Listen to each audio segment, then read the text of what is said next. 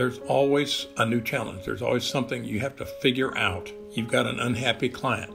You've got a bad contractor that wants to take too many shortcuts.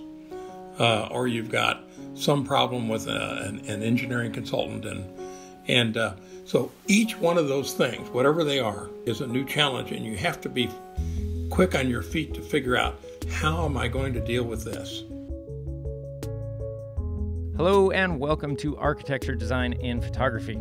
Today we talked with Patrick MacLeamy, FAIA. He worked his way up from junior designer to CEO of HOK, a global architectural engineering and planning firm where he worked for 50 years. Since 1955, HOK has designed hundreds of major projects, including the Smithsonian National Air and Space Museum in D.C., Apple's first major campus in Cupertino, the George Bush Presidential Library in Texas, Orioles Baseball Park in Baltimore, the expansion of Saarinen's Dulles Airport, the Udvar-Hazy Air and Space Museum near Dulles Airport, DFW Airport in Dallas, and reimagined Laguardia Airport. Self-taught executive, MacLeamy loved designing a firm just as much as he did designing buildings. He's best known in the design industry as the creator of the MacLeamy Curve, which advocates front-loading effort during the design process to catch errors early. A pioneer in leveraging technology to support design quality, he is currently chairman of buildingSMART International, where he pushes tirelessly for the global implementation of Building Information Modeling, or BIM. He is also an author. His new book, Designing a World-Class Architecture Firm, The People, Stories, and Strategies Behind HOK, was just released by Wiley and is now widely available. I really enjoyed this conversation with Patrick. I hope you enjoy it. It's got a lot of great information from someone who's been highly successful in their field and has had a lot of influence. So enjoy. Mr. Patrick MacLeamy, thank you so much for joining us today. It's quite a pleasure to be able to speak with you. Congratulations on your book. I hope the tour and everything is going well with that. Well, thank you. It's really good to be here. The book tour has turned from a physical book tour with flying in airplanes to different cities to a virtual book tour. Everything's electronic since we're all sequestered. Sure. But I'm having a ball with it anyway and enjoying myself. That's really nice that you get to do this and not have to be exhausted by so much travel. Yes, indeed. It was, I had travel throughout my career, millions of miles, something close to 4 million miles of travel around the world. I expected to do some more of it, but this is actually pretty cool. Yeah. To be able to travel virtually and meet people electronically and get my message out about the book and about HOK and why I wrote the book and so on. So it's been good. Great. Yeah, I asked a few of my clients, owners of some of the firms that I work for occasionally. I told them who I was going to be talking to and if they had questions, and they're like, "Oh, wow, I've got to buy that book. That's great." Well, of course, I'm very happy if they buy my book. Yeah. But perhaps after this podcast, they'll be more interested yet, because I'm happy to share lessons that I learned in the book, in HOK, that I shared in the book. So at least it's a taste of what the book contains. Sure. So let's start off with just a couple personal questions first so people can get to know you a little bit. How and why did you end up going into the design field? Okay, well, it started off for me when I was a little boy. My grandfather was a carpenter, and he built houses for people. And he had in his kitchen a homemade drafting board. For those who don't know what it is, that was a softwood board that you fixed pieces of paper to with thumbtacks, no drafting tape yet. Right. So you could draw a plan. And I was fascinated by it. He had a handmade T-square and a store-bought triangle. And occasionally he would let me draw on that drafting board. And I thought that was the most wonderful thing, to be able to draw a house plan. And so I decided then and there, I must have been 5 or 6, I wanted to be a carpenter. And it was only later that I learned that actually the people that draw on the pieces of paper are called architects. Right. And so I grew up knowing that I wanted to be an architect, although I had a real love for carpentry and working with my hands as well. So for me, the decision was made actually before I think I was in the first grade. Oh, wow. Yeah, it's amazing the influence that a father has on the formation of little boys and what they think they're going to do or want to do someday. My background is in architecture. I have my master's and practiced for a little bit, but ultimately went into architectural photography. But I'll sketch out little design ideas for like forts, and then we'll build them. And so I found my boys, they'll draw little fort ideas, and then they'll go make them, and then they'll come back and show me. And it's like, oh, wow, cool, that's great. So at a philosophical level, what is your underpinning philosophy to life, design, and leadership? Like, what is the foundational thing that guides you in kind of the formation of your principles of those things? Well, Trent, when I started this early love affair with architecture, I grew up and was educated to believe, and I still believe, that architecture design should play a central role in our society. Mm-hmm. That a really civilized nation or society needs great design. I was taught that architects set the stage on which people act out their lives. And we should live and work and go to school and get healed and so on in noble buildings. And our cities should be noble places. I grew up believing that, and I still believe it. The reality is most of our cities are not that noble. A lot of them are pretty grim places. A lot of our suburbs are cookie cutter, one size fits all. And the work of the architect has been pushed very much, instead of in central stage, it's very much on the side. Mm-hmm. And I made it my business in HOK first, and then in my involvement with an organization I helped to start 25 years ago called buildingSMART. I want to push design back, take over that lost territory, and get design back at the center where I think it belongs. Mm-hmm. I think our children should go to school in wonderful buildings that are beautiful, functional, but inspirational. I want our city centers to be filled with beautiful buildings and with beautiful spaces between the buildings, so that people can feel noble. I literally mean that word, noble. They can feel noble when they go to the city center to go shopping or conduct business. Same thing with going through an airport. Instead of feeling like you're in a cattle car just being processed through, can it become a very dignified, civilized experience where you want to be there because it's a beautiful place, and it's not only beautiful to look at, but it's beautiful in the way it works. And I think a lot of people over the years have forgotten, or maybe never had, the distinction between something looking pretty and something working well. But I have, when I've given talks about this, I've always held up my iPhone and I said, here's an example of a piece of great design driven by Steve Jobs, who I think was a real visionary. The iPhone literally transformed the way people worked and lived and communicated and got news and information and took photos and so on. So it was not only good to hold in your hand and good to look at and how it fit into your pocket, but it was useful. It was simple to use with maybe one thumb or just with your voice. That's great design. That's great design.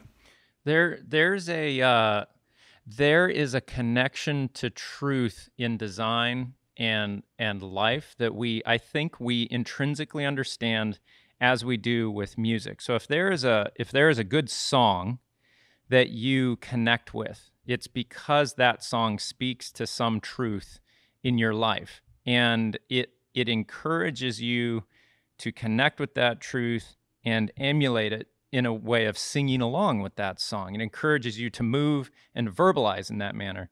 And I had a conversation with an architect yesterday that went really deep, and I found some truth in it, that here in Biddeford, Maine, where we're at, we have a lot of brick buildings. And the bricks, they're all the same, but they're not, right? They're uniform, but they're each individual. So it's kind of like people, right? We all look the same from a distance, but you get up close, we're all different. And when you spot a fake brick wall, there's something in your core that resonates with truth that rejects that, because every single brick in a fake brick wall is stamped out and exactly the same. It looks like a reproduction of a group of people, but they're all Patrick MacLeamy rather than a group of people, right? And that's so a scary idea. Yeah, or a Trent Bell group. So there was such a beautiful moment of understanding of why we see things like vinyl or a fake brick wall, and at some deeper level, we reject that, and it makes our skin crawl. It might meet some needs, as in here's a covering that'll last forever and it's cheap, but there's a truth, there's a depth to that truth that we reject at our core. And that's a really interesting realization for me to come across that kind of relates to what we're talking about here. Yes, and I think that the role of the architect, if the architect is at the center of things and is working as a designer, one of the things that always has to be, we always have to pay attention to is, well, what can people afford? How much should something cost? Sure. And I'm a great believer that good design, or great design even, doesn't have to be expensive. Great design is thoughtful. And great design, the cost of the finished materials on a building, the bricks on the exterior, or the interior, the kind of paint you're using, so on, those things are only a sliver of the true cost of a building. And what has happened in our industry, the industry of designing and building things, is that without thinking about design from the very beginning, when you first start out with that blank sheet of paper or the blank computer screen, if you're not a good, skilled practitioner, you can design a building that doesn't allow for that last 10% to be expended on good finishes, on the real bricks, for example. If you're thoughtful about it from the beginning, you can actually have both. It may mean that you think about the building differently. It may mean that you find ways to be more efficient with things you don't see, like the structure usually. Or maybe there are certain ways of making the area of the building more useful or more efficient. But architects that end up having their finishes degraded degrades the whole idea of what design is, because the finishes are the things that you can see and touch about a building. That's your visual and visceral experience. And if those things are degraded, then design gets lost. Right. So that's interesting, because my wife and I did that with the design of our house without intentionally thinking about that. From the beginning, I knew that we had to keep the form simple, the roof line simple, because we wanted to be able to afford a large, expansive windows to connect with the land that we were on, and to be able to afford that, but to not undercut that and be able to not have natural cedar on the siding or a metal roof. And so it limited the other parts. The structure needed to be simple. The roof lines needed to be simple. And so instead of going into debt, if you will, for these other things, or making a complex thing that then took away the windows or took away the natural siding or took away the metal roof, we were looking at the totality of it and said, we're going to have to restrain ourselves here in simple quality so we can have simple quality here as well. And kind of look at the totality of it and not go overboard and come up short later. Yes, I think you did it exactly the right way. Too often, architects or designers who approach the design of something start out with the idea of, well, if it's too simple, it won't be somehow interesting. And we need to make it complex. And if you look back in antiquity, the simplest buildings are actually the most elegant. The simple forms, the Parthenon, is a simple gable-roofed building, but always beautiful. Perfect proportions, fantastic materials, great detailing, and so on. The pyramids of Egypt, they're iconic. That pyramid form, has resonated down through the eons of civilization. So it doesn't have to be complicated. Simple buildings are often the best answer. And in fact, if the buildings are too complicated, I can almost guarantee you that not only will your finishes suffer, but the building's very complexity will take away from the simple ability to appreciate really good design. Good design is often the simplest answer. Right. That's a great answer. You're giving me. Yesterday I got goosebumps, and today I'm getting goosebumps. This is great. All right, so a little more professional level discussion on some of the points that we could talk about from your book that I've read parts of it, and some of your articles that you've written that have been very insightful and interesting, and they all delve into areas where I am not naturally talented. Leadership is something that I've never been a follower or a leader. I'm a weird combination of something, but you seem to have naturally you seem to naturally grow from designer into leadership with those natural skills and ability. And so this is very interesting for me to read about and to hear about, as well as my father teaches or taught church leadership at the university level. So I've been on the side of a lot of conversations of these things. So it's very interesting. But so first of all, what are 3 distinct ways of diversifying to recession-proof your firm? And you have some interesting anecdotes from the founding of HOK that were. Yes. Yeah. The founders, HOK is the name we use today, but the HO and K were people. Mm-hmm. George Helmuth was the H. And he was the real driver of he wanted to create a new kind of architecture firm, one that would not have boom and bust cycles like so many practices have. And he got this lesson early in his life. He was the son of an architect in St. Louis, Missouri. His father and his uncle, his father also called George Helmuth, and his uncle Harry Helmuth, had a firm in the early part of the 1900s called, what else? Helmuth and Helmuth. And as he was a boy growing up, he also wanted to be an architect. But the experience of seeing his father and his uncle struggle with their practice stuck with him and shaped his life, really. The Helmuth family, had times of plenty when the firm had work and they had money to spend on things that they needed. And they had lean times when the firm ran out of work. And he saw a number of these cycles. He called it being on a roller coaster. First you're up and then you're down. And then you're up again and you're down again. And when he went to Washington University, which is a very fine private university in St. Louis, graduated with a Master of Architecture degree, went to Europe for a year, traveled and studied at the École des Beaux-Arts in France, came back and thinking he would join his father and his uncle's firm. Then there was this thing called the Great Depression. He had the misfortune to graduate in 1931. The Great Depression was already on. His father and his uncle could not hire him.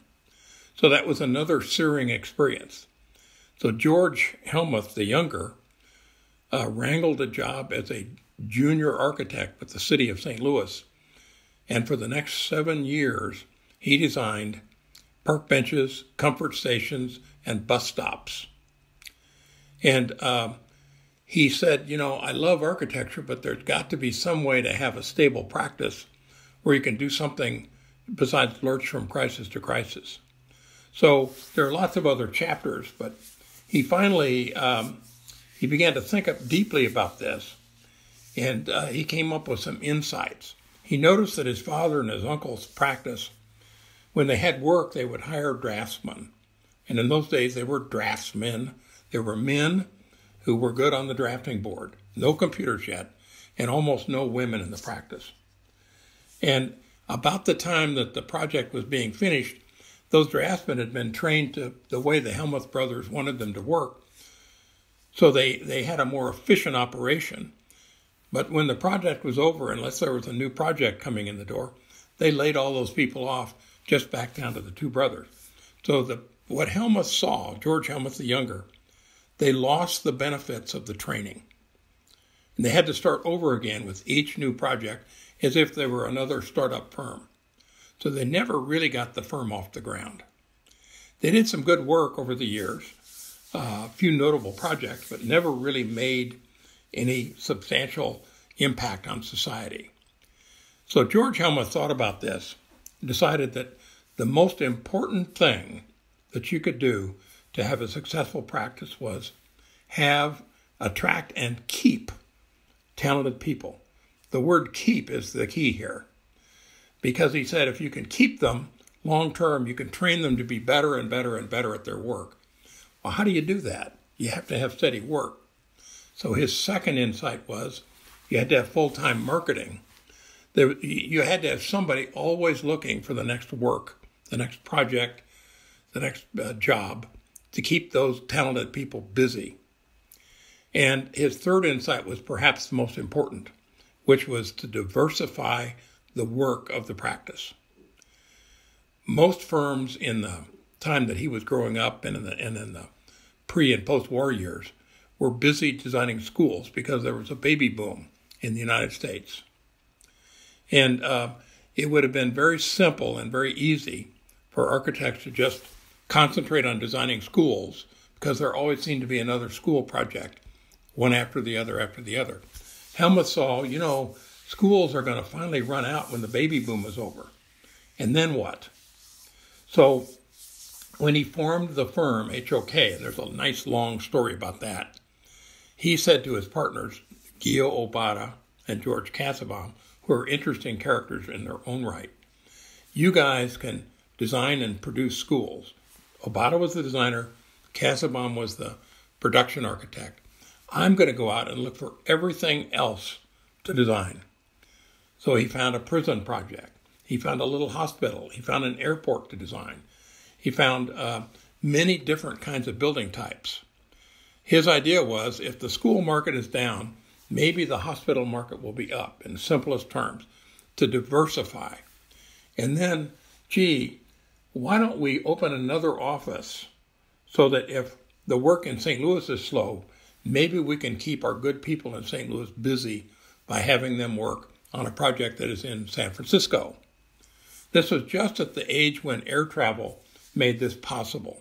So Helmuth was one of the pioneers of using the airplane to travel from one place to another looking for work. In those early days, he sometimes impressed clients just by showing up at their doorstep. A client in New York or Washington, D.C., to have somebody come fly all that way to talk to them about what they needed for architectural services. So the diversity idea, first of building type, then of geography, were two diversity principles. There was one more, diversity of services. Helmuth recognized that most architects, when they get a job, they give away 40 or 50% of their fee to the engineers, the landscape architect, the interior designer, and so on. He said, we should really offer all of these services, not just architecture, because clients may need one or another. So maybe if they don't need us for architecture, maybe they need us for interior design or engineering or landscape architecture or planning and on and on. So diversity of building type, geography, and service was a key insight. He had one other insight, his fourth, which was that in the early days of his father and his uncle, both partners, both Helmuth brothers, as typical of the time, they did it all. They solicited for work, they designed buildings, and they oversaw production of those buildings, and they oversaw construction as the architect's role during construction. Nobody focused on any one thing. Helmut's big insight was, I want a firm, he said, that has people that are focused on their own job. I want to focus on marketing because I think I can get really good at it. And he picked Gio Obata, who was a young designer, a Japanese-American born and raised in San Francisco, as the designer, and George Cassabaum, super organized man to lead production. And he said, let's each focus on a different thing. Number one, we won't be competing with each other. But number two, if you do something every day, after a while, you're going to get pretty good at it. So that was a revolutionary thought, that you would have people focus just on marketing, just on design, and just on overseeing production.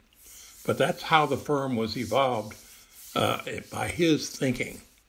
Now, there's lots of other chapters of what happened, but in the unlikeliest of places, St. Louis, Missouri, the firm grew to become one of the world's largest and continuing to be one of the most diversified practices.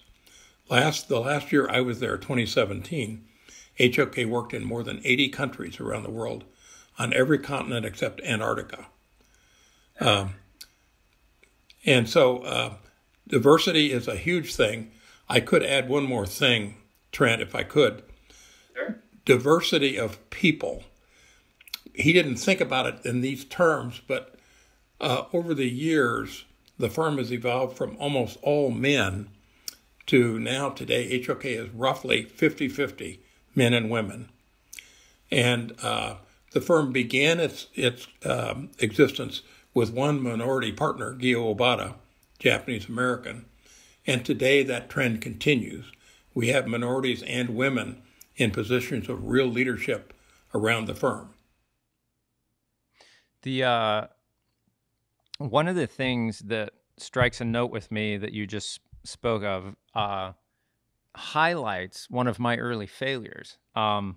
So I went into partnership with a good friend of mine to start an architecture firm right out of school. He had it. We went to high school together, same age, same grade. I went and surfed for a while and had fun. He went straight into architecture school, and he's nose to the grindstone kind of guy. And so he graduated, or he did his IDP and everything else, and became an architect about the time that I was finishing architecture school. We started a firm, Johnson & Bell, at the time. And we lasted about 3 years, but there was too much competition for wanting to do the same things. We both had too much of the same interest, as far as we both really enjoyed design and wanted to focus on that when there was all these other things that neither of us were very interested in. So it led to a natural conflict. And I don't think I'm that great of a person to have a partnership with. I'm not a great group team player. If I were in the military, I would definitely be more of a sniper than anything else, So I need to be able to do my own thing. But yeah, that's I've found that just from my own experience to find that diversity of interest, and so you're not competing within a firm like that. That's some great advice, and connects with my experience. One of the questions I had from one of my clients applies to what you were just speaking of. If we could go there, so diversification for a small firm is so very hard. Going from a small firm that maybe does residential to maybe trying to dip their toe into commercial, right? It's so very hard. What advice would you have for a small firm looking to break into new markets? Yes. Okay. That's an excellent question, and I think it's challenging that there are disadvantages for the small firm, in that if you're going to, let's say, move from residential work to commercial work, it probably takes a different skill set, and it takes, Helmut said, to open a new market like that takes 5 years. Yep. To cultivate a client group, to learn what's important to them about designing for them, and to win that first commission, and to get good enough at serving that client. So I do think it takes, if you're a one-person firm, I think you can do it if you're an extraordinarily good one-person firm. If you have 10 people, you might be able to put one person into a position of focusing on just that marketplace. Mm-hmm. But it's certainly a challenge, but I think it's something that any firm would be wise to do, because no one marketplace sustains itself over a career or a lifetime of practice. Sure. And if you want your firm to be strong and give you a long career, and then if you want to be able to sell or give your firm to the people that work for you, and have it continue on, you have to have some way to sustain that practice. Mm-hmm. So being diverse in the building types is certainly a good first step. Having said all that, let me just say there is a fundamental advantage that a small firm does have over a large firm. You know, HOK has close to 2,000 people. Wow. And when HOK, if you're going to try to turn that big aircraft carrier of a firm, it's not nimble. HOK can be turned, but it takes time, years. A small firm, let's say of 10 or less, the principal or principals can decide on Tuesday that they want everybody to adopt Revit. And on Wednesday morning, everybody starts to learn Revit. And if they're determined, they can turn on a dime. So the flexibility of a small firm is an asset. The other thing I think that small firms can and should think about has to do with technology. In the same way that the Helmuth used the Helmuth firm used draftsmen to help them with the work, small firms can actually, I think, use technology to help extend themselves when they have more work, and help to throttle back when they don't by the following. Maybe you've got your best buddy that you went to architecture school with in the next town over. Maybe you can find ways to share staff between two firms by basically buying staff time. And people don't have to move. They don't have to relocate to your town or to make long commutes. They can just hook on by the use of technology and become a member of your team for that period of time. So those little ideas about borrowing staff, to me, trained staff is the key to everything. That if you've got a good people, maybe your buddy in the next town over has somebody that he really doesn't want to lay off because they're so good, he knows he'll never get them back once they're gone. So maybe this is a way to make that work. So there are some arrangements like that are now much more doable with technology. Now, to listen to you talk and come up with ideas gives me an impression that if you were a sailor, you might be a little bit more of the Australian mindset than the British mindset. The Australians, they're a little more out of the box, where the British are far more ridiculously prepared ahead of time. It seems like you think a little more out of the box compared to adhering to a set guideline, and that's what's going to be as we move forward. Do you find yourself thinking in one way or the other and figure on the benefits or drawbacks of that mindset? You know, that's an excellent question again, Trent. I think I'm probably more like the Australians in one respect, that there's always a new challenge. There's always something you have to figure out. You've got an unhappy client. You've got a job with a I'm going to say a bad contractor, or a contractor in trouble that wants to take too many shortcuts, or you've got some problem with an engineering consultant, and so each one of those things, whatever they are, each one of those things is a new challenge, and you have to be quick on your feet to figure out, how am I going to deal with this? So good leaders need to be flexible thinkers and figure things out on the fly. And I don't care how big your firm is or how small, everybody is faced with has been faced with one of these challenges, probably quite often, actually. I had plenty. I'll give you one little one. Actually, it was a big one.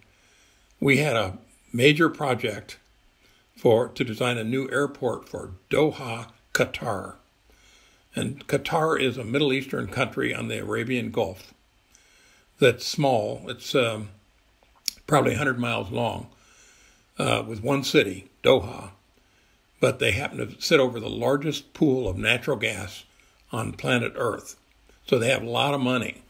And they wanted to be like Dubai, their sister city, and have a nice fancy airport. So they picked HOK to design it. That's another good story, but that's not the story today.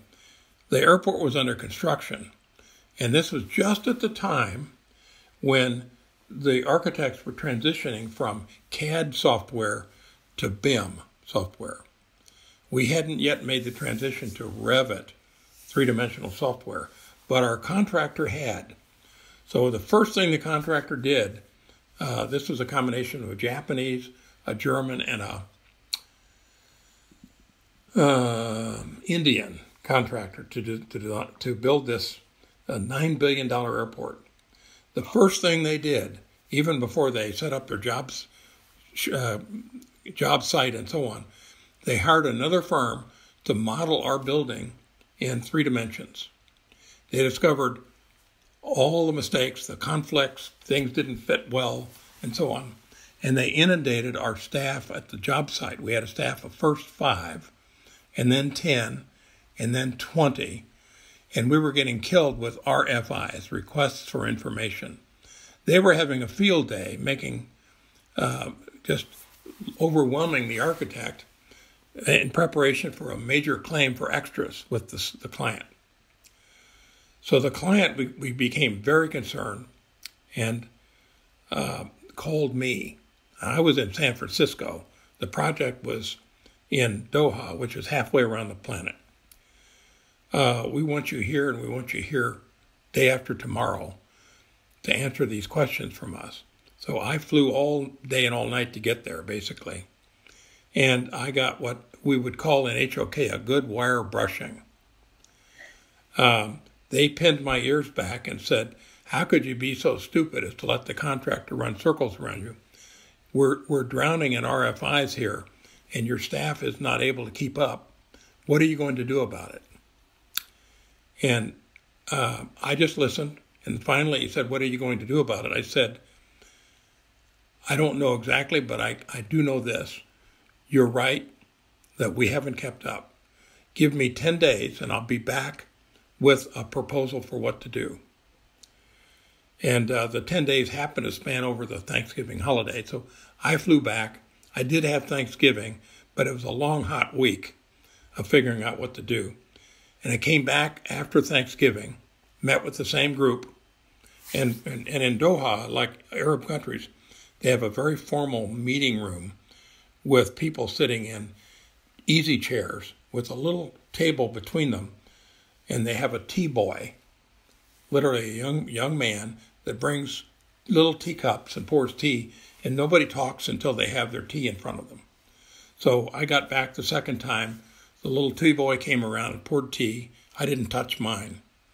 And I said, what we need to do to solve this is double our staff at the field. And I'm not going to ask you to pay us for that. I'm going to just ask you to agree that you'll allow us to do it. We need more room at the job site. The job site, instead of being one trailer, was a whole complex of trailers, all hooked together. There's also 115 in the shade. So you need those trailers to be air-conditioned, believe you me. So within 2 weeks, I had other HOK people pulled together. We sent 25 more people to Doha to live and work indefinitely to catch up on those RFIs without asking the client to pay the bill. That was just, why did I, that goes against all orthodoxy, because it was costing us literally millions of dollars. The client was overwhelmed with our response because it was over the top helpful. I didn't mix up being helpful to the client with the necessity of saying, well, now, gee, can you please pay us for this? That happened about 8 weeks later when the client came back and said, we're really happy with this. We'd like to ask you to submit us a proposal to get paid for this because we know it's hurting your firm. And we have an extension to the airport that we'd like you to design also. So that's not in any playbook. You couldn't make that up and apply it to anything else. You just have to, that was by, let's say, gut feel of the moment. I'm going to fix this problem at our expense. After we've gotten things under control, maybe we'll have a conversation about money. So that's the Australian side. There is another side to architecture, and I think most firms get really trapped by this, which is the design side, which everybody loves, is of necessity free-flowing. Design is an act of creation. It's often with small groups or even with one person, and if it's done properly, it's a patient search for the best answer.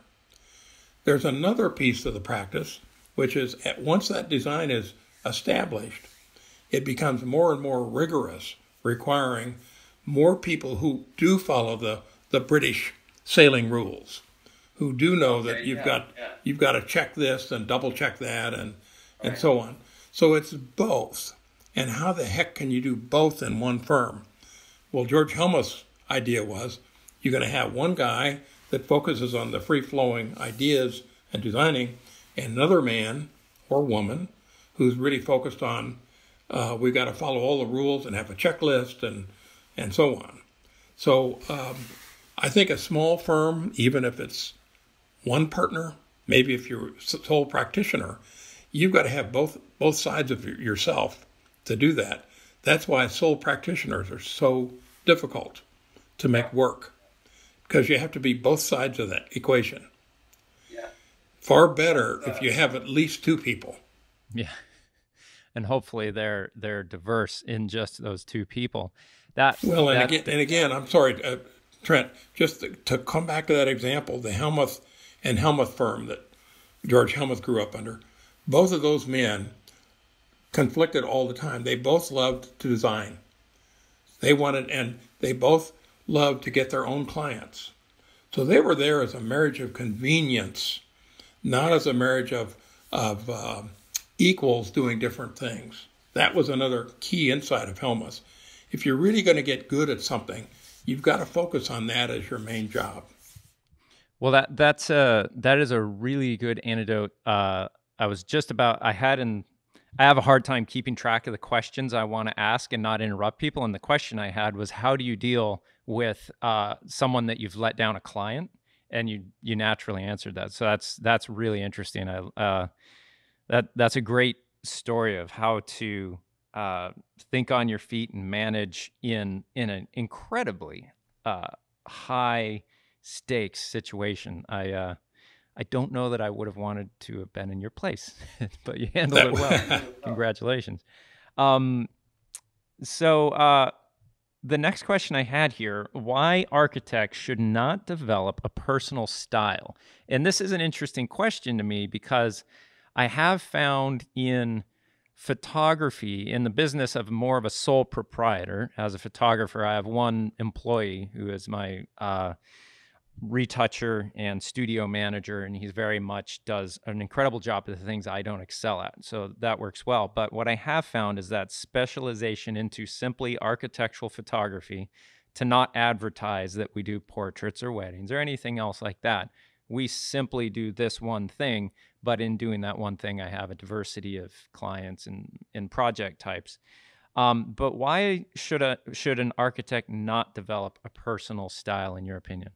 Yes. Okay. So, of course, I knew that question would come up. Sure. Here's my thought about it, Trent. I think there's a confusion in our profession, in the design profession, about style, the difference between style and design. Mm-hmm. There have been styles of building types throughout the years, Gothic and Renaissance and classical and Cape Cod and so on. Those are styles, and it's okay to like a style. It's fine. There are some very good styles, but the real service to a client, you got to remember, these aren't for us. These projects are for clients. Mm-hmm. They're the ones that pay the bills. And if you start out with a style or a design theme in mind, your client may love it, they may hate it, but you also might miss, in your zeal to put your style out there, what the client really needs. You and I just talked earlier about designing your own home, or you and your wife were intent on having really good finishes inside and outside, mm-hmm. but that caused you to in order to fit your budget, caused you to adopt a very simple form for your house. And I think too many architects have some style in mind. I want to get the makeup on and the lipstick before I actually have the bone structure and what this body is going to do. What is this building going to do for this client? How is it going to help them live better, work better, heal better, or whatever their mission is? So I think that the best designs come without so many preconceptions. It comes from listening to what your client needs and finally discovering the right design by doing that. That's been a hallmark of HOK, that people have said the firm has no recognizable style. And I think that's true. You might say it's a kind of a modernist style, but HOK has been filled with different people designing different things for different clients. It's all different. Mm-hmm. And one of the goals, frankly, has been to have that different, to celebrate that. Good quality design means design in HOK speak, design from listening to the client and designing from the client needs outward and discovering what that design should be, instead of designing from the outside in, which I think a lot of architects do. And I have strong opinions about it and think that the architects, the architectural magazines, and the architectural critics have hurt the profession by obscuring the true reason, the true purpose of great design into something that's how do you apply the makeup on the outside of the building, the lipstick, and so on. And I think that as long as we have that mentality about what great design is, we will have architecture off to the side instead of at center stage in shaping the environment where we all live and work and so on. Right. Yeah, that insisting on high quality design rather than a personal style of design, it seems like what you're saying. Precisely. Yeah. Yes. Yeah. Okay, I get that. So you had a very interesting anecdote again with the birth of sustainable design and its potential for today, and how HOK kind of came to that moment of realizing this is where we are going to kind of start a focus or invest in. Yes. Yeah, it's a good story. When I was in school in the early days of architecture, sustainable design was not thought about. Good design, but not sustainable. So I didn't know the word. I didn't know what it meant. And when I was, maybe 25 years ago, 30 years ago, in the 90s, we had a meeting in St. Louis. And again, one of the things that was interesting about HOK and continues that way is we didn't just meet in St. Louis. We met, as the firm matured, we began having board meetings and firm-wide meetings in different offices so people could get to know one another, visit each other's offices, and meet each other's staff and so on. But this meeting was back in St. Louis. And we often got a speaker after our board meeting, a speaker would give us a lecture on something. And this time the speaker was the head of the Missouri Botanical Garden. Missouri, the Missouri Botanical Garden is world famous. And the man who led it gave us a lecture about the relationship between the world of people and the natural world. And he stood up in front of us for maybe 45 minutes, started with the whole Earth. He said, the Earth is about 25 miles thick, this little thin surface around the edge of the Earth and the lower atmosphere, and a little bit down in the oceans and a little bit down in the ground. That's where all the life is. And he said it's incredibly interlinked. And everything that you do, everything that anybody does, affects everything else. And he said, we're just beginning to understand this. And as he went on, he said, I challenge you as architects to see if you can think about designing and building in a different way. That, these buildings don't last forever. They consume incredible amounts of energy depending on how much glass you have and how they're oriented and so on. They fill up our landfills with construction waste. Something like half of the waste in a landfill comes from construction, which shocked me. And so he challenged us, and he said also, you're using materials now. He talked about the vinyl brick and so on. He says, you're using materials now that aren't made from nature. They're made artificially, and those will be some of them 1,000 years to return to some natural state once they've finished their life as part of a building. So he challenged us to change our thinking. He didn't use the word sustainable design, and he did use the word ecology a couple of times. It's the first time I ever heard that word. And we were all, the members of the board, there must have been 15 of us, we were all mesmerized by this talk. And my colleague in San Francisco office, Bill Valentine, who was my partner for many, many years and became the design leader of HOK after Gio Obata retired, Bill was particularly taken with this and said, you know what, I think I've discovered my real calling. I want our buildings to be more and more sustainable.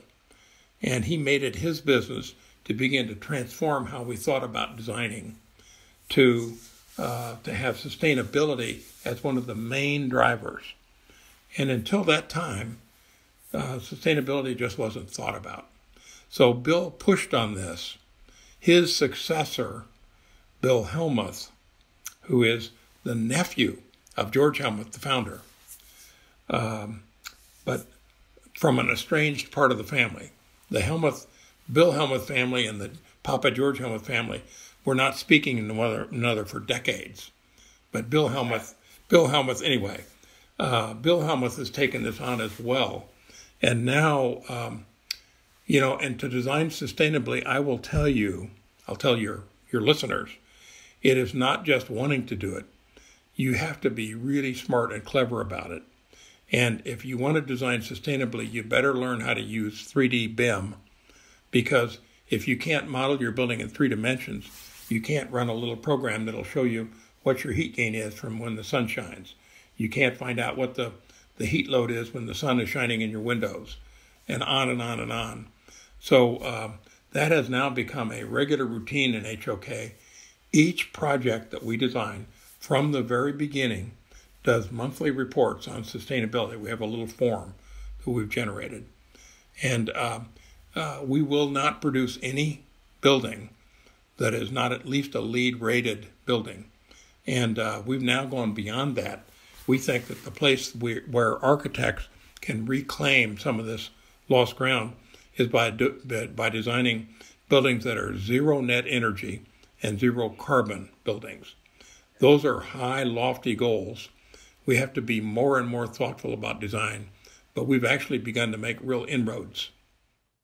Yeah, no, I have a few clients that are extremely technically advanced and very research-based in the projects that they're doing, and are doing some amazing things. And even to think that a building can passively essentially be its own little power plant that doesn't add any negativity to the environment and the ecology of this place we call home is amazing. Like, I remember when I first started photographing some of these places, and it really started to hit me that, but you mean this building takes no energy from a grid or anything else, and it's normal. It's not some hippies, in a commune somewhere and just turning on the lights for 25 minutes at night or something.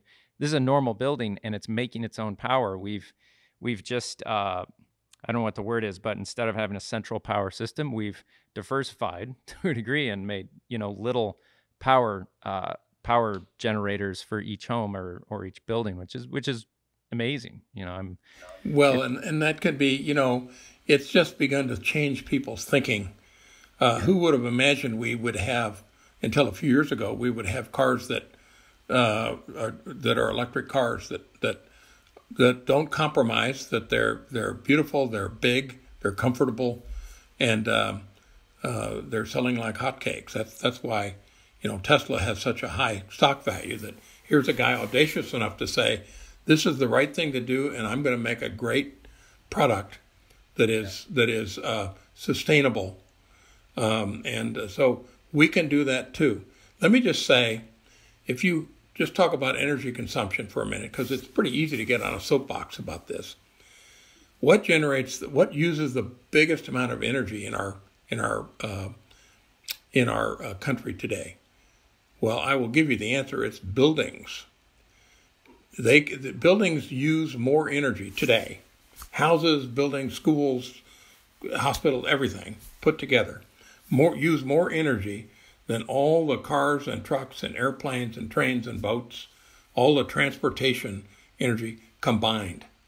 Close to half of the energy that's consumed in this country is consumed by buildings. Why is that? Well, one good reason is that buildings are horribly inefficient traditionally, wasteful of energy. But the other one is, think about it, buildings are always on.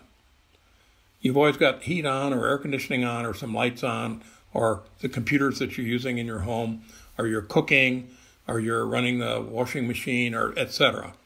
Buildings are always on. Cars and trucks are either on or they're off. So we as architects have a mission if we chose to accept it. And I would encourage any small firm to consider specializing in highly sustainable design. The trick is to really get good enough at it so that, as you said, Trent, buildings are normal. They're not a hippie commune out in the woods. They're regular, normal places for people that want to live well, but want to live sustainably. Yeah, my wife is actually going through the process of getting solar for our house right now. We kind of got our house finished and the first floor finished, and we lived, all four of us, in like the office downstairs until we finished the upstairs. And now that we finished the upstairs, we bought a boat. But we're kind of building the structure for a garage that we're going to put solar on. And I've been kicking against it because I'm cheap and selfish. And she has a real passion to be off grid and have a lot of gardening and everything else. And this is good. This is helping me kind of see the light and realize, this is a good thing to invest in. And financially, even for my cheap side, it makes pretty good sense that we're going to get that money back in not having an electric bill over time. Well, that's right. You get to pay back. Most states, I don't know about Maine, but most states have some kind of rebate or tax credit program. Yep. And solar panels, solar voltaics, have become much less expensive and somewhat more efficient. Yep. I will tell you, if you put them on your roof, that's great. You do have to wash them. You have to get the dust off if you want to keep them at an efficient rate. So you have to put them on a roof in some way that you or some lucky person gets to go up and at least hose them down, if not squeegee them down. All right, that's a good professional tip there from someone in the industry. Yeah. All right. Okay, so next question I got here, and this is out of my wheelhouse and something I need to learn: the difference between leading and managing, and especially in your scenario where it comes to leading or managing creative types. That's Yes. probably a little bit more of free radicals wandering around in the office, that they're a little bit different personality type. But what's your experience in the difference in those? That's an excellent question. That was probably the most difficult challenge for me to learn. Let me start back. As I'm an architect, I love architecture. I went to architecture school. I studied for 5 years. I went to Europe and studied, and I came back and got a master's degree in urban design. In all of those times, 7 years of work, of study, I got one course in architectural practice taught by a professor who had never practiced. So I was not equipped to manage or lead or run a firm or all the tools that people need, because we all come out of school idealistically wanting to be great designers, wanting to do great work, but how do we organize ourselves and how do we collect money from clients? The basics of that. So I had to learn that, and I transitioned from being a designer. Bill Valentine and my bosses at the time, this is maybe 10 years on into my HOK career out of 50, they came to me, called me into Bill's office and said, you're a designer and you're a good designer, but you also show great promise as a manager. You seem to like organizing your projects, even though that's not been your primary job. Would you like to consider moving to the management side? And I said, well, what about design? It said, well, you'll still be able to work with the project designer and influence the design, but you won't be responsible for design. You'll be responsible for delivering that design to the client on time and on budget, and coordinating the work of the consultants to support the great design, and so on. And I thought about it for a while and finally decided, yes, it was actually quite satisfying. So I found my tendencies were to be naturally organized. But the last thing I wanted to do was start giving designers orders about, you have to finish the design by next Tuesday because we're out of money. That if you want to strike a death blow to great design, that's what you do. So you have to work with people to the definition of leadership. There are two good ones. One is that leaders have followers. If you're not a leader unless you have followers, people who will follow you to the jaws of hell if necessary. Yeah. And the other one is from Dwight Eisenhower, is that the job of the leader is to get people to want to do the things that the leader wants them to do in the first place. In other words, to inspire people to do the right thing, not tell them to do it. It's a tricky, long thing. There's a lot of long thing in the book about it. But leaders, for those who are parents in the audience, including myself and you, Trent, leaders are it's a lot like parenting. You want your children to grow up to be strong, self-reliant, mature adults. You don't want to smother them with do this and do that to the point that they're robots. So it's a nurturing kind of leadership. There are times when you have to say no ice cream until you finish your homework or whatever it is. But most of the time, it's helping them to learn what to do. And a good leader doesn't sit in an office and issue orders. A good leader is out in the studio working with teams and asking 1,000 questions. What is it that's hanging this project up? Is there an issue with the coordination with the engineers? Is there a budget issue with this? How are you doing with your sustainability metrics? And asking the questions, and then giving people permission to speak honestly. Because, when the boss comes around, if the boss is intimidating, people will clam up and you won't get anywhere. So you have to get people to want to talk to you about things and see that the best leader is a servant leader. I'm here to help you do your job. I'm not here to tell you what to do. I had to learn that, and it took me time. There was a period of time that HOK thought I was a pretty good leader, but a little overbearing. And the HR director came and said, Patrick, we think you could be a real firm-wide leader someday, but you got some rough edges, so we want to send you to to a management school. And I said, oh, you mean a charm school? I still call it charm school to this day, but good leaders explain not just to do something, but why something is important. If you tell people why, and they really hear you, then they will get on your team and begin to do things because they understand. So it's a job that's never done. Leadership is always a challenge, and especially in a firm where creative work is going on. It's probably the most challenging and difficult, but one of the most exhilarating things that anyone can learn. I did not learn this at school. I learned it the hard way, on the job. Well, it's I've heard key terms. I've heard my dad talk a lot about servant leadership, and I've experienced what you're talking about through seeing my vast variety of shortcomings, if you will. Like with my two boys, if I'm telling them what to do all day while trying to get my own thing done, if I'm with the children that day for some reason, if my wife will go to continuing education in Michigan for a little bit, I'm with the kids for like a week stretch.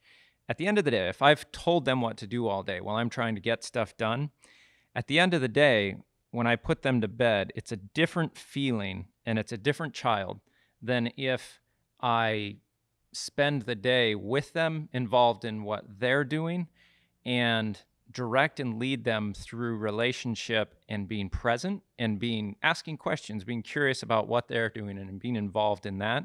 When I put that child to bed at night, there's nothing but love and hugs and a very well-behaved child because they've caught what I hope they will become rather than, told them what they need to do and what they become. And that seems to be true within what you're saying within leadership rather than management. It's an inspiring towards the end goal rather than dictating towards an end goal.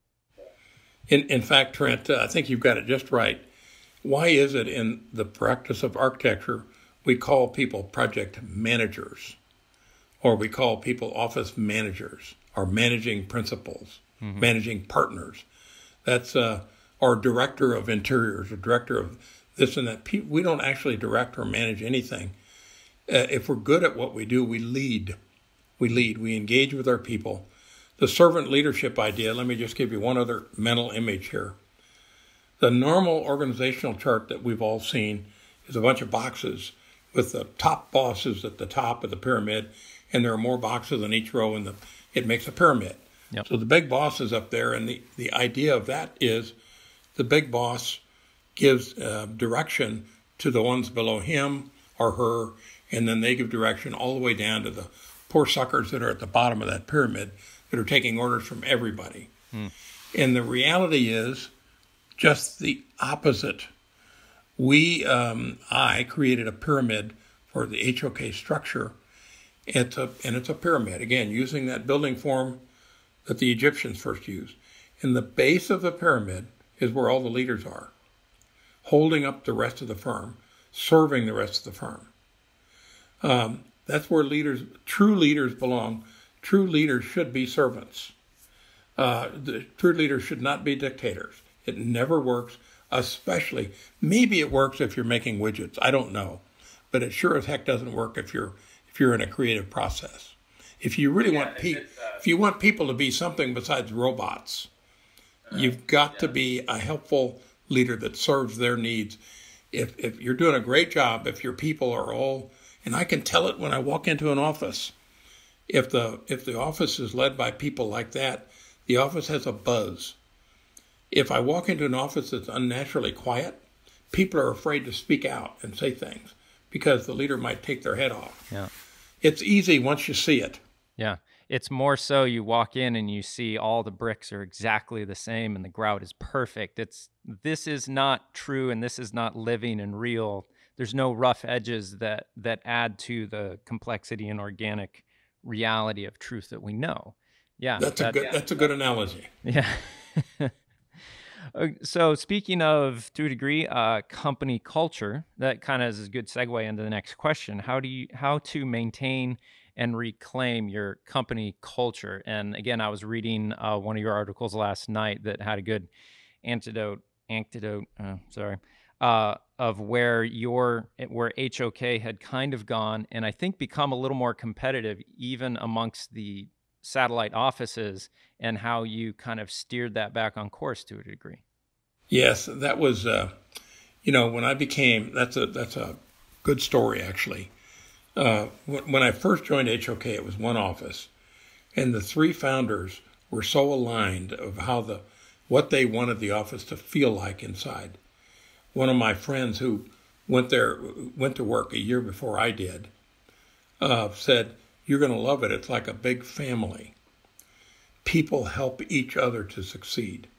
What I learned was the whole office got together regularly, Friday nights and so on, have a beer, and people would be singled out for praise. Patrick did a good job on building the model for the such and so project. Joe over there made the deadline and pulled extra time, worked all night to make the deadline on his project, and so on. If there was criticism to be made, that was never done in public. It was always behind closed doors, privately. And it wasn't, you stupid idiot. It was, you did this. We don't think that's the right way. Here's the right way. Why don't you go out and try again? It was helpful criticism. That's the culture I came into. As HOK grew from one office too quickly, actually, to many, and today there are 27 locations around the world. At first, we put HOK people from St. Louis in the new offices, people like me. Bill Valentine and I came from St. Louis to San Francisco to open this office. And we brought that HOK culture with us. That's what we called it, HOK culture. Bill Valentine talked about, with our new employees in San Francisco, vaccinating them with HOK culture. That is, we're a big family. We help each other to succeed. We don't compete internally. We collaborate. Here's the saying behind it. We collaborate inside the firm in order to compete better outside the firm. There's plenty of competition outside. Why have it inside? Well, that worked for a while, but pretty soon, poor St. Louis HOK didn't have enough people to keep populating these new offices. So new people were hired. And they came into the firm with no knowledge of what HOK culture was. And after the founders began to, George Kassabaum died in 82, George Helmuth retired after a while, and so on, they didn't know who the founders were. They didn't know about HOK culture. I did, because I had lived it. So we had offices beginning to do the things that are so deadly to a large firm, which is compete with one another. Yes, I think, an office would call on a client and find, oh, yes, HOK, I know that name. There was another HOK office that just called on me last week. Competing for same work. Yes. Yeah. Offices competing for the same work. For a while, there was talk of drawing a map and putting lines on the map. Who gets the state of Pennsylvania? Is it St. Louis or is it New York? Kind of thing. Where do you draw that line? We resisted that, saying that's not the kind of firm we want. We don't want to have bright lines defining where you can go. We want everybody to be able to go to follow clients anywhere. But it meant that they had to be collaborative inside the firm. So how did we change it? Well, that's a long story, but here's basically what we did. We were incentivizing our leaders in the different offices incorrectly. We gave them salaries and annual bonuses based on how much fee and profit they made. For that satellite firm or office? Yes, we called them branch offices. And so if New York made a big profit, the New York leadership got big bonuses, and the people in the New York office got bonuses. And if New York could get a little bit more fee and a little bit more profit at HOK Washington, D.C.'s expense, well, that's fine. They got even bigger bonuses. So there was no incentive from our bonus or our compensation strategy. There was no incentive to be collaborative. There was also no incentive for great design. It was just pure dollars, numbers. So we had basically an accounting formula that ran the firm instead of what we really wanted. So when I became CEO, we finally changed that. We took all of the leaders of offices and leaders of what we call our market practices, aviation, healthcare, justice, sports architecture, and so on. All of those people were put into one bonus basket.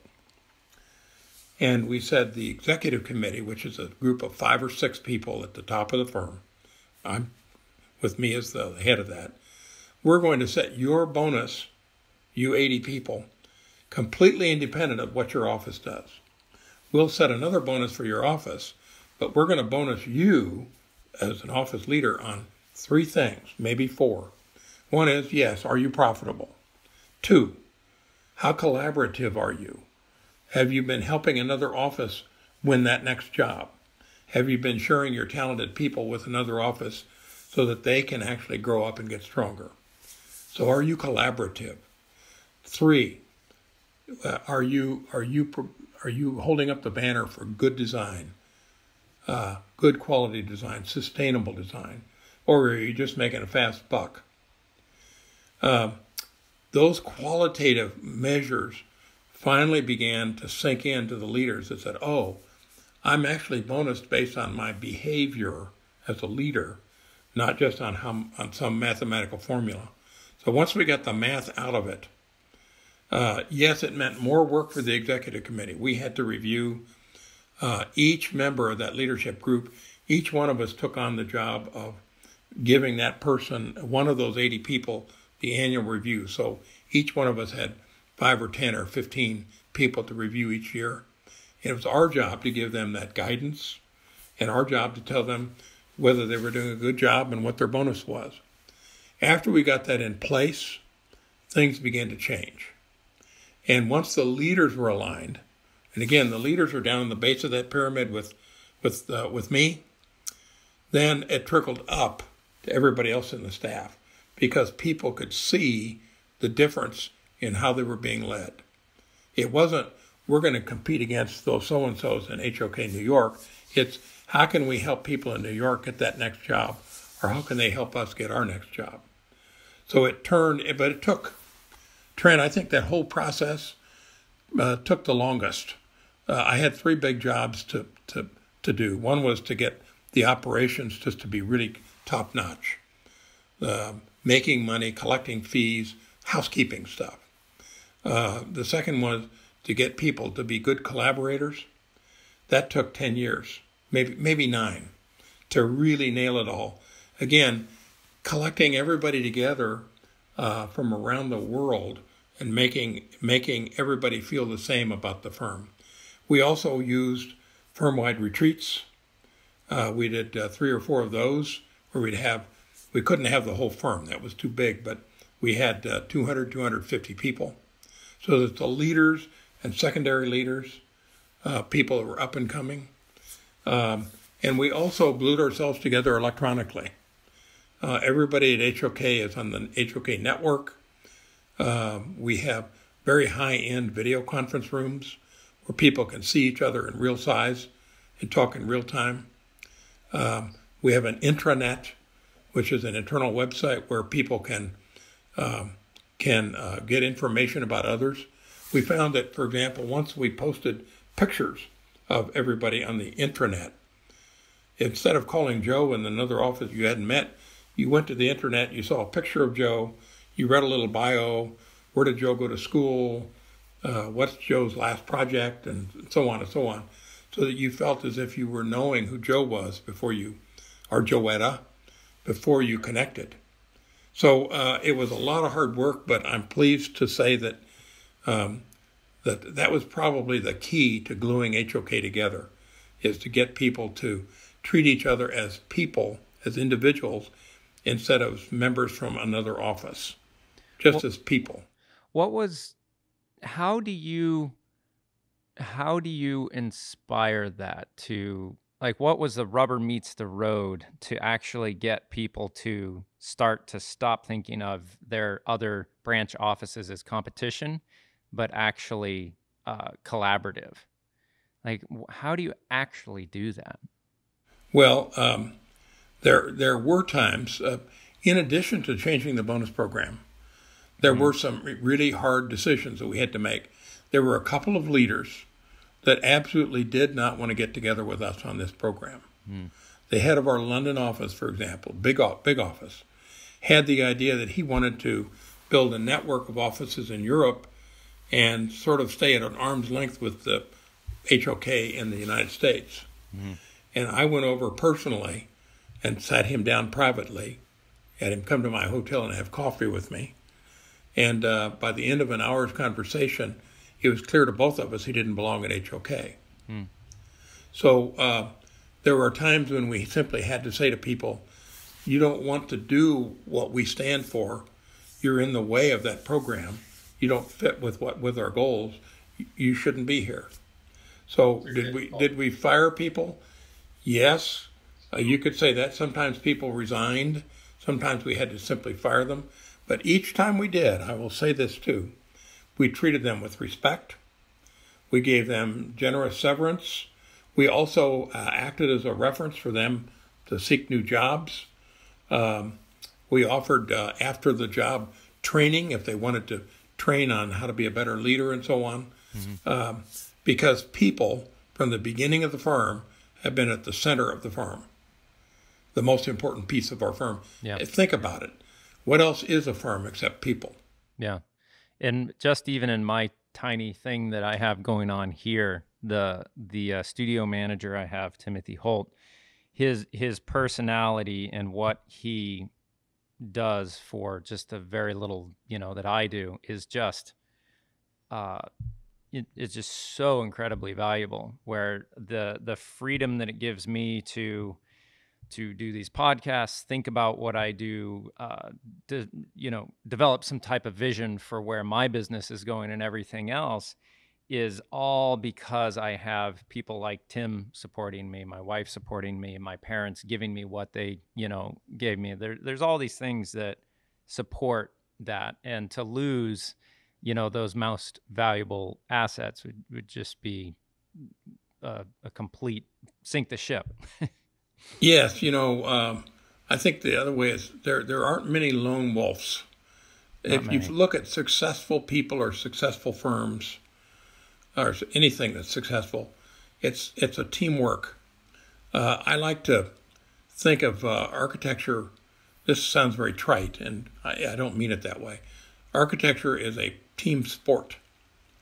It takes a lot of people working together to design and deliver top quality work for projects around the country or around the world, helping each other to succeed. And there's enough satisfaction, enough glory in that for everybody on the team, whether they're the person that made the coffee or the person that developed the original concept for the design. That's the way I think it needs to be. The idea of the architect as the lone wolf out there creating something, just think about this. Once you've created this and drawn the drawings or done the computer model, whatever, it goes to a contractor, unless you're a designer or builder, and that's involving different trades and different people.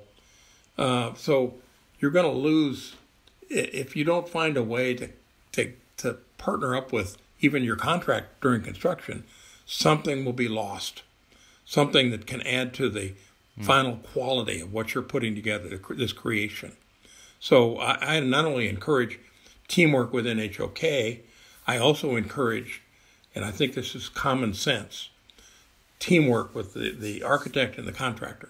I think design, bid, build is on its way out, and more of collaborative arrangements like design build or integrated project delivery models are better, where the contractor and the design team are part of the same team with the owner and going all the way from beginning of programming all the way through to the finished project.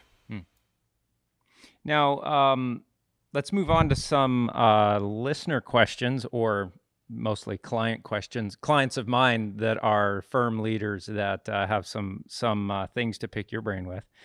What is your advice for transitioning from being the design talent that founds a firm to a leader of other design talents? And I think you probably touched on this a little bit, but is there anything else in there in that difficulty of transition where you've founded a firm and it's your baby and you're about design, but you have to hand it over?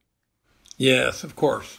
I mean, firm transitions, just a broader way to look at that is you started this firm and you're proud of it, you built it.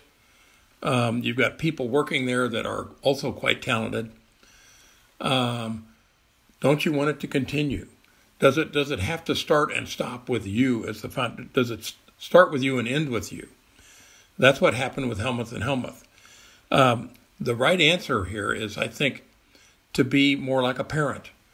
As your children grow, you give them more and more freedom to express themselves, more and more opportunity to learn and do things on their own. And finally, after 18 years, if you're lucky, or maybe 21 years, they become self-reliant adults that you're proud of. Well, I think it's kind of like that.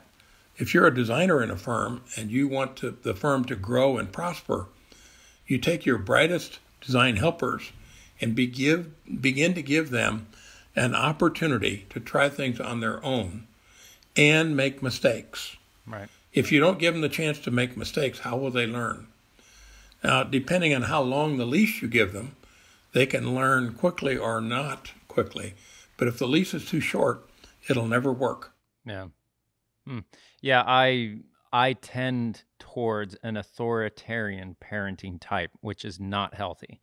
And I really have to be conscious of that and allow for the freedom to make mistakes and to make things dirty or whatever. I mean, just even this morning, we were out fishing and on a boat we just bought, and I'm allowing my two boys who are 8 and 10 to actually take the dinghy, go out on their own. They've got a little motor and they feel like they're out, on the great vast sea, and they go out and do their own little thing.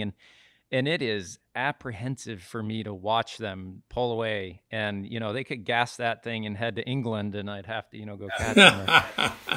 But you have to do that. You have to allow that little bit of freedom to, like, all right, go do this. And they feel that. And I could see it in them when they were motoring away. The youngest kind of stood up and did this number. He's like, oh, and it wasn't a we're rid of you. It was, they were facing adventure and going out into it. And I think there's a lot of that, as you're saying, with, all right, I'm handing over some responsibility and here you go. I trust you, do what you can. And I trust you to even fail and do the right thing when you fail, because obviously we're all going to have failures. So that's an interesting thing to preempt.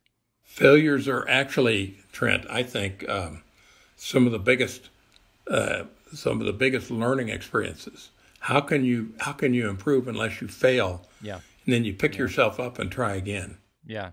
I did a project with prison inmates where we photographed them and had them write in a letter around themselves to their younger self.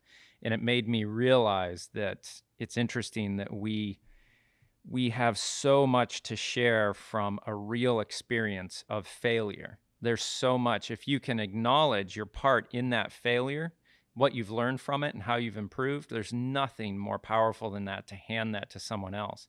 And it was sad for me to see that the inmates that we did work with, which were very few from a vast population, of the 12 that we worked with, I'd say 8 of them had actually owned their part of that and had grown from it and had just an immense amount of life experience to hand off to other people who would potentially be in their same situation, that had the same background as them, but they were not able to utilize or share that in a way that would benefit the people who needed to hear it, because they were simply locked up. And there's an interesting contrast there that I hope I shed some light on, and I hope something comes of that. But yeah, the failures are so valuable.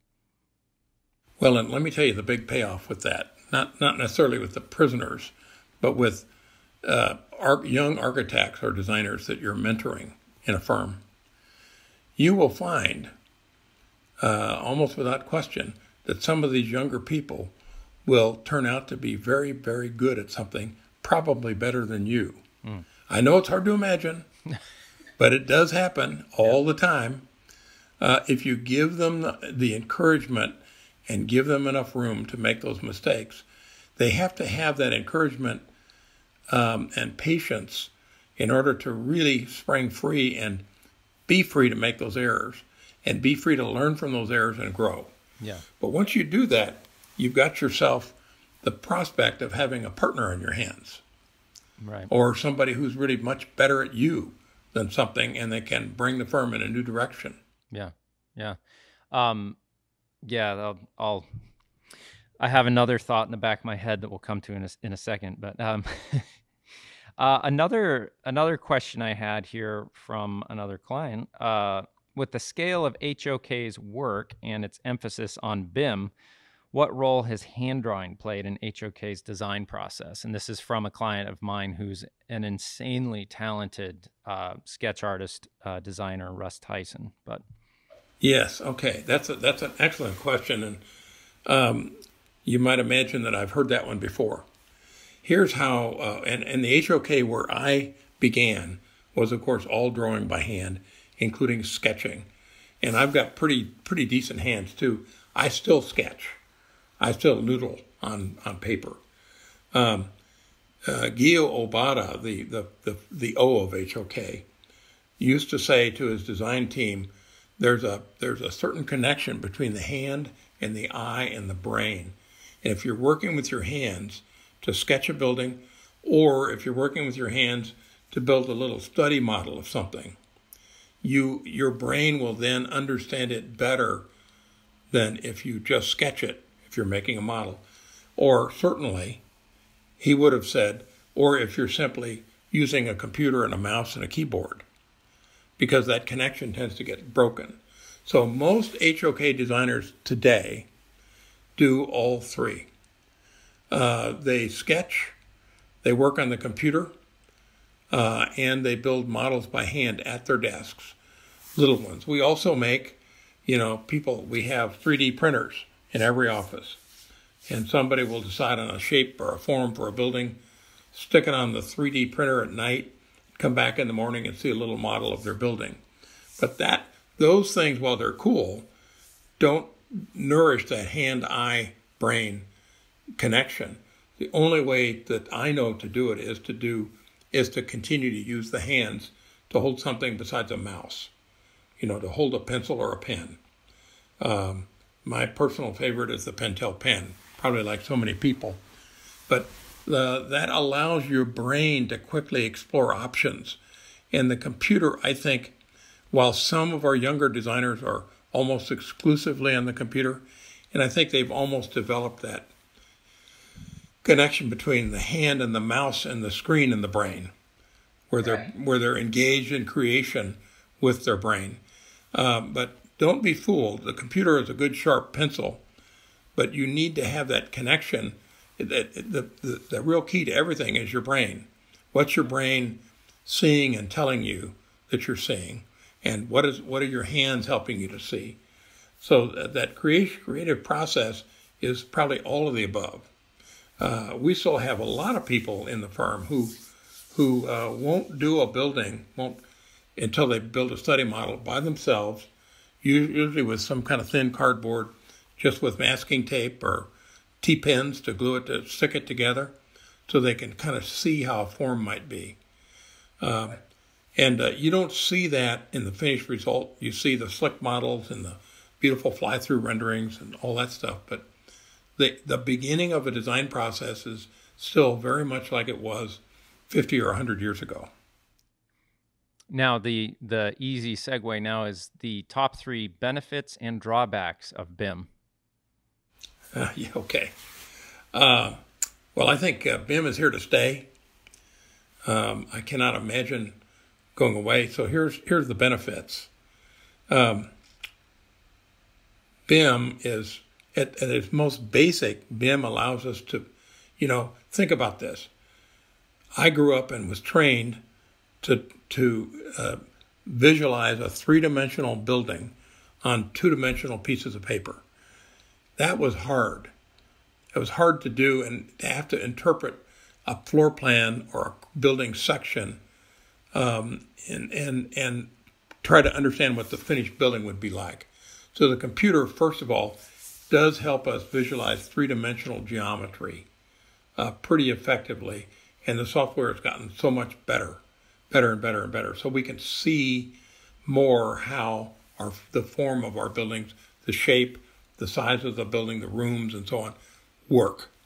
That's a huge help. The second thing is that without BIM software, you cannot, I don't care what you say, you cannot design deep green.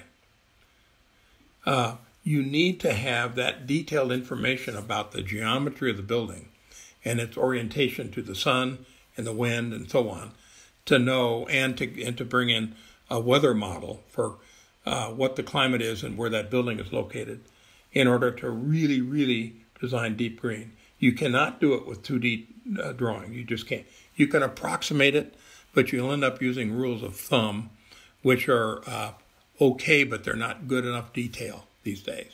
Not if you want to do deep green. And the third big benefit of BIM is not yet apparent to most people, but it's coming.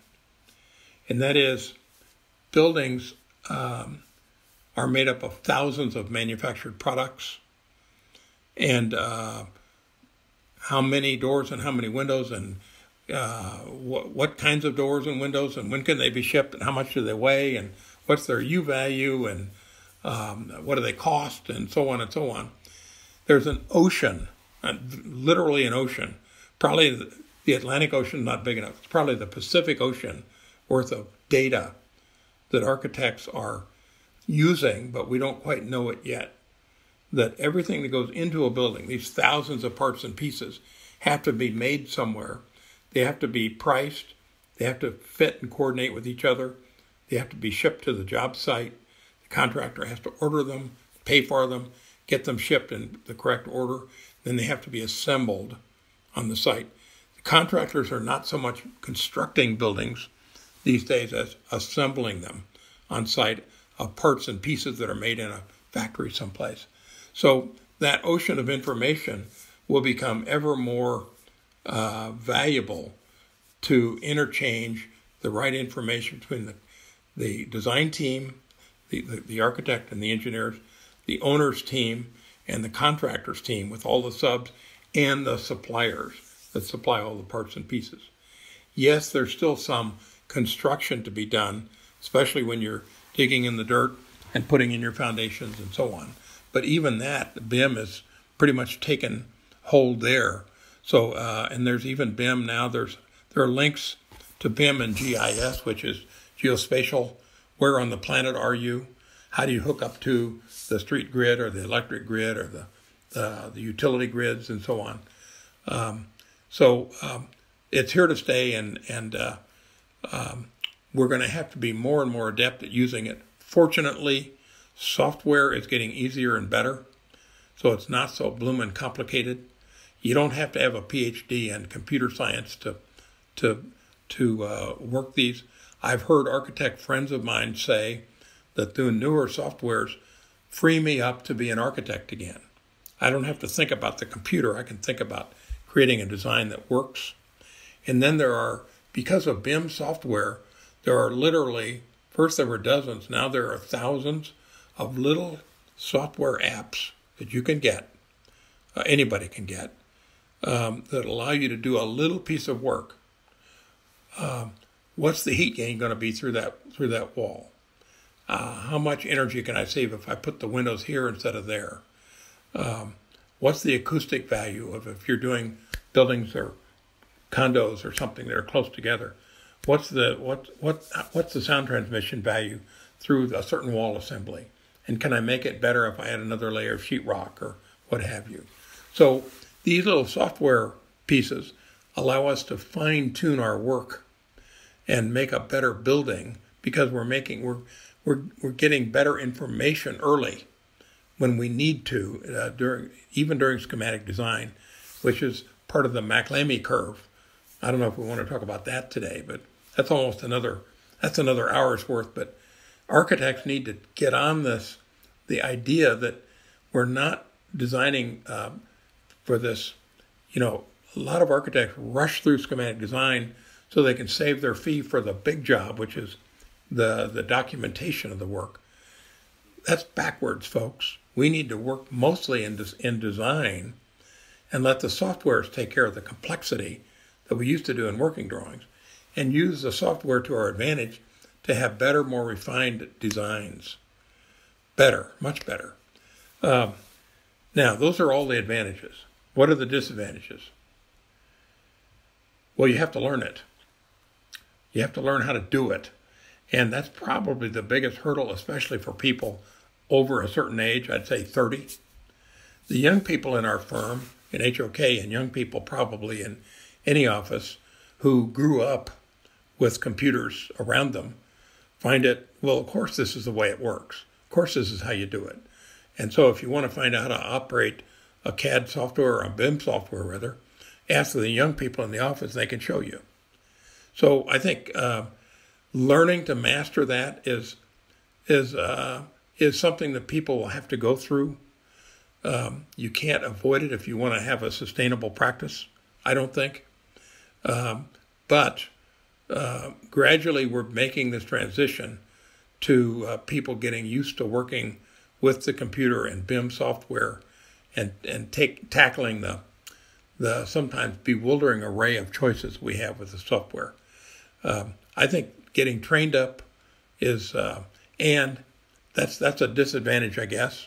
Although once you're trained, it's not. And then it never stays the same. Once I knew how to draw by hand, it kind of stayed the same. I might have changed out my pencil actually I changed out sheets of paper for Mylar, which was a lot easier and I could erase it better. But the computer programs change all the time. They have new versions. They have bug fixes. They have patches. So you have to stay up with it. There's no way around that. So that's maybe another disadvantage, that it's a learning business. You have to learn how to use it. You have to learn how to play the piano, the computer piano, and be a virtuoso. If you do, it can be incredibly helpful. If you're intimidated by it or you haven't mastered it, it seems like you're climbing Mount Everest. It really isn't, but it does seem like it. I get that. And what's the third disadvantage? Some people think that computers are expensive and the software, they keep nicking you for, now they're not selling software to you, you're renting it. Yeah.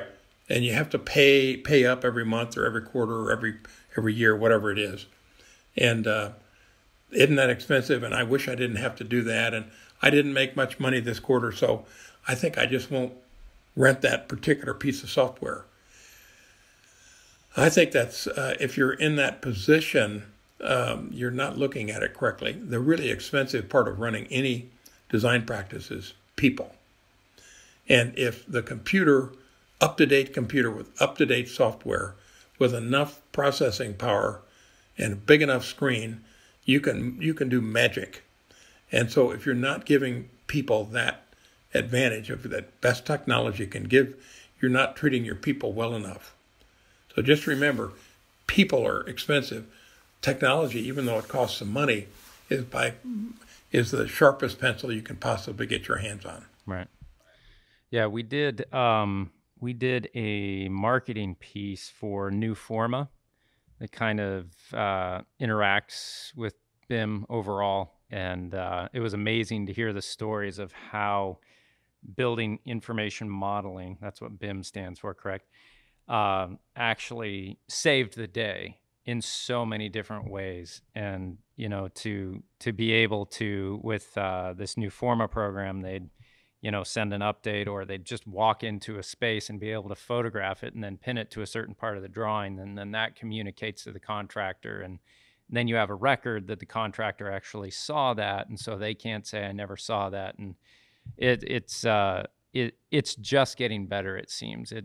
as you said, it's a computer program to learn, but it's maximizing technology for the parts where technology can be very precisely effective and intelligent, and freeing up humans to do what humans are actually good at, the design and the creation. So I think actually that you said a really important thing, Trent. The computer is our servant. It's not our master. If you can get your head around that, we're the masters. Your brain is far more adaptive and creative than the computer, even the fastest, best computers. What the computer can do as our servant is take a lot of what I would call the tedium out of architecture. And architects have traditionally not been very good at tedious stuff. And so, adding up dimension strings in the old days before the computer was a tedious exercise. I was really happy that the computer does that for me. You hit the button and there you go. So if you use it properly, it's a fantastic servant, and frees you up as the architect to be more creative and more thoughtful in serving your client and creating something wonderful. Yeah. One of my close to last questions here. We've been going for about an hour and 45 minutes, and it's gone by really quick. What project has been the most fulfilling for you to be a part of, and why? Well, I can answer it in a couple of different ways. If I answered it the way Gio Obata would answer it, and he's the only founder still living, he would always say, when people asked him that, the most important project to me is the one I'm working on now, which is a pretty good answer, because when you're involved and engaged in a project, it's all-consuming. You're totally into it.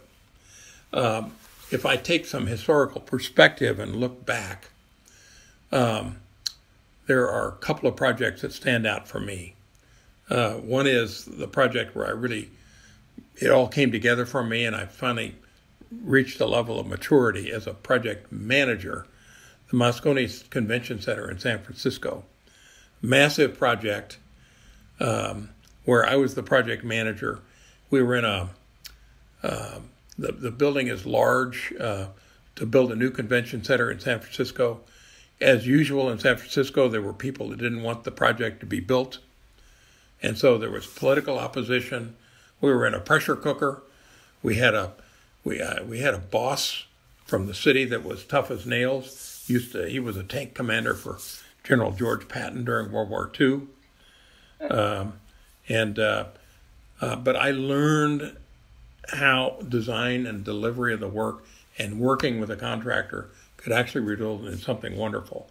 The building has been a top success.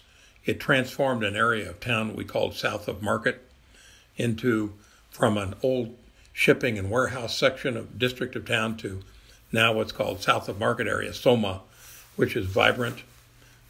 We also designed the new, now not so new, but so wonderful baseball park for the Giants called Pac-Bell Park in the early days, which is recognized as one of the best stadiums ever.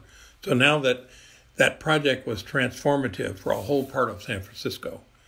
And it's where I learned what it was like to put a whole project together. More recently, I think the project that I got very involved in late in my career was the reimagining of LaGuardia Airport in New York City. LaGuardia was called by Vice President Joe Biden a third world airport because it was undersized, it was old, everything was inadequate about it. There was no room for the planes to taxi, the runways were short, and it was so low that when a hurricane came through, New York Harbor flooded and the airport, the runway was underwater, and all the electrical substations were buried in the ground. They all shorted out because they were flooded with water. So HOK was part of a team to do a design-build new airport, new terminal for the airport. And the innovation there was that everything is up in the air. The new terminal is in front of the old one. And instead of going through tunnels to satellite terminals, there are these beautiful, graceful bridges that actually span over the old terminal, which will be demolished once everything is in place, to new satellite terminals. When you go across those bridges, which are 400 and some feet long, the planes actually taxi under you. It's the first airport in the world that does that. And you get these smash hit views of Manhattan skyline as you go to and from your flight. That's making an airport a noble place instead of feeling like you're going through some kind of a stockyard, you're a cow and you're being led to slaughter.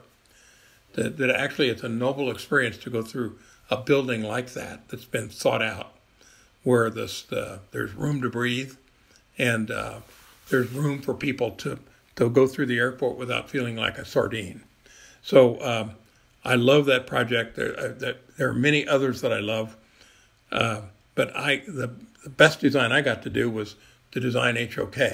I got to design the HOK that was started by the founders, but needed my help to make it the firm it is today.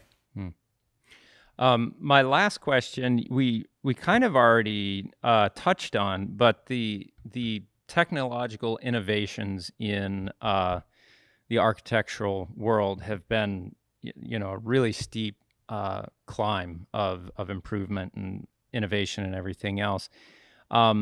The I wouldn't say transfer of ownership or leadership, but the stepping into positions of leadership has been more glacial as far as diversification of people types, the sexes, and everything else into positions of leadership. And what at HOK, what has been the approach and the policy to encourage that kind of diversification and growth in that way? Yes. Okay. That's an excellent question, Trent. Well, first, let me just remind you and your listeners that HOK was ahead of its time, even in the 50s, when the firm was started, 1955. One of the original partners, Gio Obata, was Japanese American. The other two were Caucasian Americans, but really good people. Even in the earliest days of the firm, the firm always was dedicated to supporting the profession and supporting our people.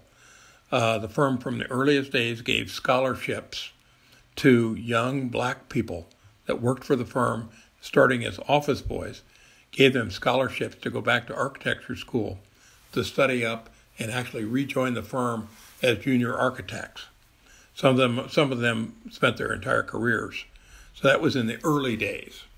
There were still almost no women in the practice, except secretaries and accountants. Today, the firm is very distinctly and decidedly half and half, men and women. You can find people of every stripe and color and every sexual orientation, for that matter, in the firm, and many in positions of leadership.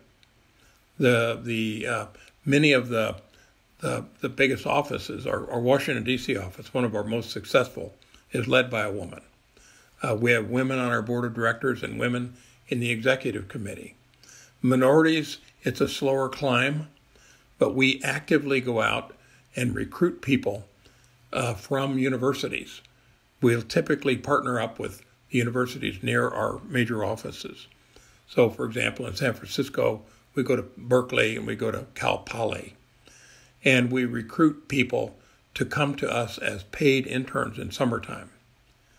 We literally recruit people, and we always have paid our interns. And, it's good business. We get to pay them a small amount of money, but we're still paying them. They get this great experience of working for a big firm, and we get to take a look at them. Do they have what it takes to be a member of HOK? Many of those interns then are given job offers when they finish school. And many have joined us and have done very well in the firm. So we have actively been recruiting minority students and students in general from universities from the very beginnings of the firm. And we do that today. That's a regular routine of our practice. We typically will We'll connect our HR department, which does the recruiting, with younger employees that are recent graduates of these schools. They will go to the schools, reconnect with the professors, and at the appropriate days, go to jobs fairs and so on, and interview students that might be interested in joining as interns. I don't think that process will stop. Again, we're around the world. So our Hong Kong office, for example, has people from, everywhere. They're mostly Chinese, but there are people from Europe, people from North America, people from Africa, and people from other countries in Asia. And that's pretty typical. We've adopted English as our common language for the firm, but the office in Hong Kong, people know that they need to speak a couple of dialects of Chinese to serve their clients, and that's as it should be. It's a mindset, it's an attitude that, well, you better go do something about this. If our focus has always been on people from the beginning of the firm, I think it's not a long reach to see that focusing on people who can add to the firm's, the richness of the fabric in the firm, it's a diversity of a different type than Helmuth originally envisioned, but he would have loved it, to find men and women and minorities, people of all kinds, working together on teams to serve our clients. That was and still is the heart of our firm. That's great. Well, it's been a real pleasure to talk to you and to hear, to really actually be able to talk to someone who's been in a position of leadership for such a influential company that's had an influence on our built environment, our society, and everything else. And to go through the projects on HOK's website is just amazing work. Really, really beautiful stuff. So congratulations on an incredible career, and congratulations on your book. I imagine this has been, at a minimum, 3 years of writing, and now to get to publishing and doing book tour and everything else. Congratulations on that. Thank you. Actually, I tell people it took me 53 years to write the book. The first 50 years was figuring out what to write, and then the next 3 was writing and editing. But every word in it is mine. The only thing I did not design was the cover. That was designed by Wiley and Sons, but I had some influence on the cover design. Well, so I'm very happy with it. Well, congratulations, and thank you so much for taking the time to talk with us. Really appreciate it, and it's really been a pleasure. Thank you so much. Thank you, Trent. I've enjoyed every minute.